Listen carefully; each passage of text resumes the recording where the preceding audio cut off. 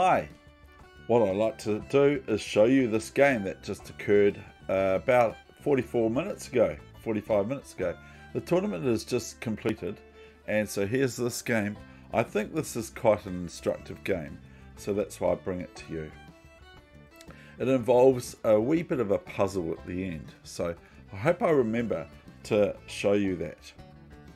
Okay, so here we go, let's go.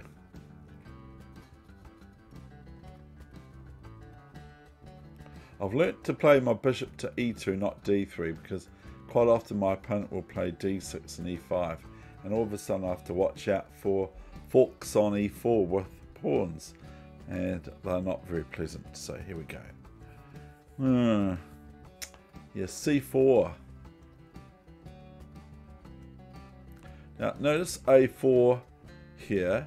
Okay, I play a4, and I play it for no particular reason whatsoever.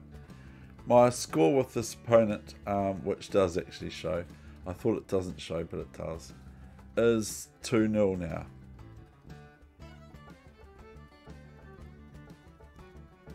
So here I just am looking at the square here, e4. Okay, so I want to have some sort of like influence on that square.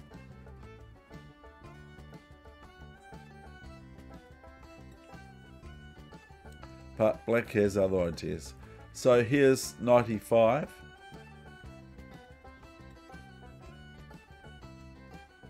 And so everyone can find bishop a3. This just prevents sort of bishop e5 and knight d3 sort of thing. But black still plays bishop e5, but rook f1. So it's the start of the sort of position that I want to show you from here. The interesting part of this game is that, one, I have this nice position for a rook.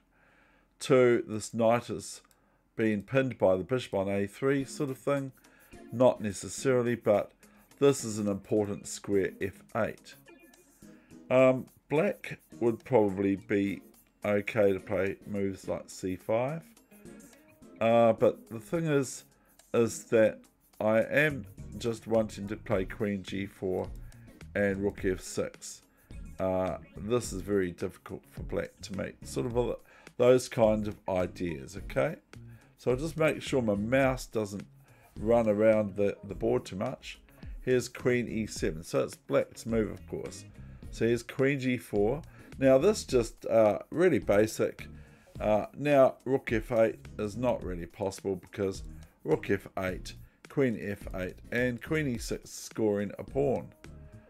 Notice I played b3 before to keep these pawns sort of adjacent to each other, but also protected as well, so that there's no squares for the black knight to hop into on d5 if black so wishes.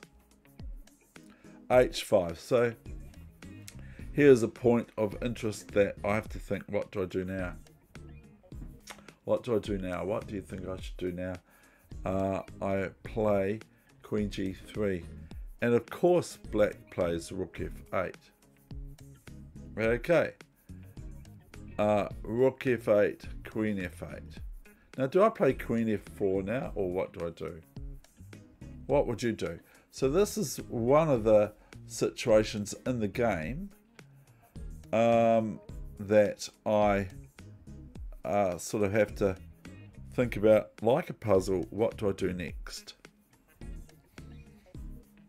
So it's a bit odd really. This move is a bit odd because I'm actually helping black a little bit by untangling their e6 d5 pawn. So I play cd5, and of course no problem with knight d5. I could do a pre-move, although I'm finding pre-moves are not working for me for some reason, because they're always bad. No, but pre-moves aren't working because sometimes the computer's thinking, or the engine is thinking, I'm actually moving that pawn or queen. Like I moved queen d8 to e7 in one game, But then I thought, no, I'll stop that. I don't want to play it. So I sort of touched b8 instead. So my queen next move went to b8.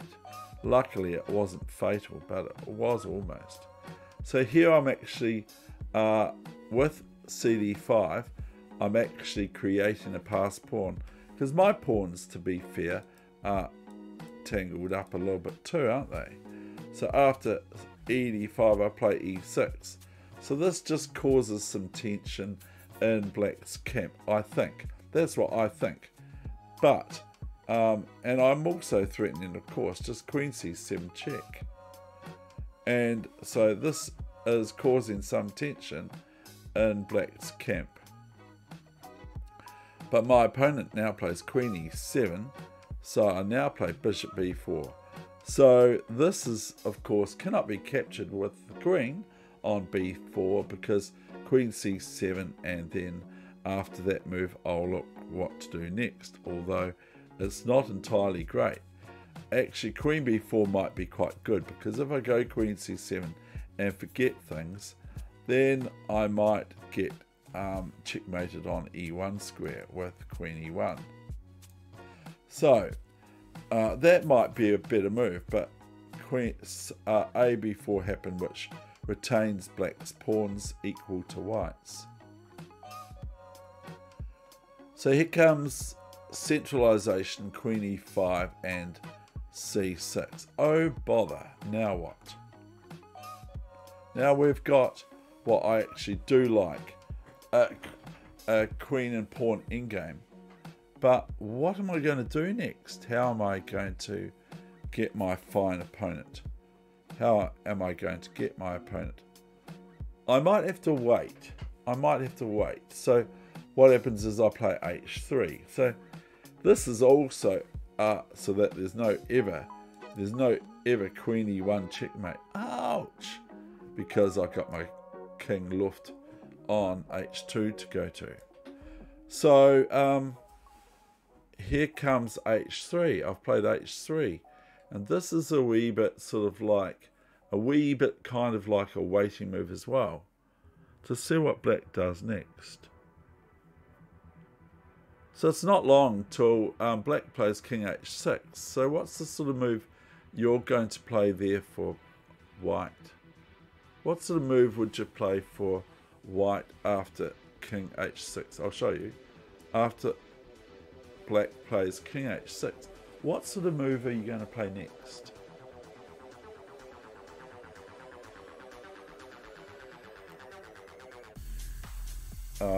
It's a sort of setting my opponent a trap. It's not something that my opponent has to react to. So that's a big clue. My next move was, and it's coming up, is h4. Okay, king h6, h4. This threatens, among other things, it threatens queen g5 check, okay, and hg5 check, and e7, e8 queen. Yay! The major e8 square. So it sacrifices a pawn to get another queen. So it threatens that. It also threatens queen h8 check, okay, and queen h7 only move, queen h7, king h7, that square h7, e7, and as you would appreciate, the king is outside of the Nigel Grandmaster, Super Grandmaster Nigel Short's box because it's too far away. If it was on g7, the king, then it could just sidestep to f7 and collect the pawn on e7 or e8, wherever I put it. So here is a cleanup of the position, and now I'm going to ask you, what do you do after queen h4 for white? Because all of a sudden we've got that annoying queen e1 to h4 to e1 all over again. Okay, what do we do? Very simple. If you've been looking at puzzles, it's pretty simple to see.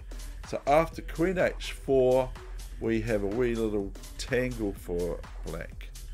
Okay, and it starts with a check. It might even be that check. But if I do the wrong check here, then I lose. I lose a pawn. How do I do that? If after Queen H4 I go Queen F4 check, bad mistake. Because then black plays Queen F4, EF4, King G7, and after E7, King F7, like Pac-Man. So the after Queen H4 we have just the simple deflection Queen H8, if that's the right word, Queen H8 check, King G5, and everyone can find the last move, but here it is anyway. Queen G8 check, and my opponent resigned, because now upon capture of the queen, white ends up a queen up. Okay, and so then it's mop up.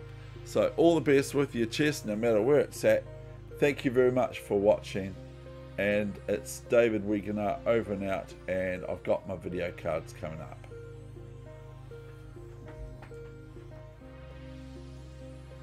It's still recording. Okay, I'm still recording. I've pushed the button, but it's not recognizing me on that screen, so I have to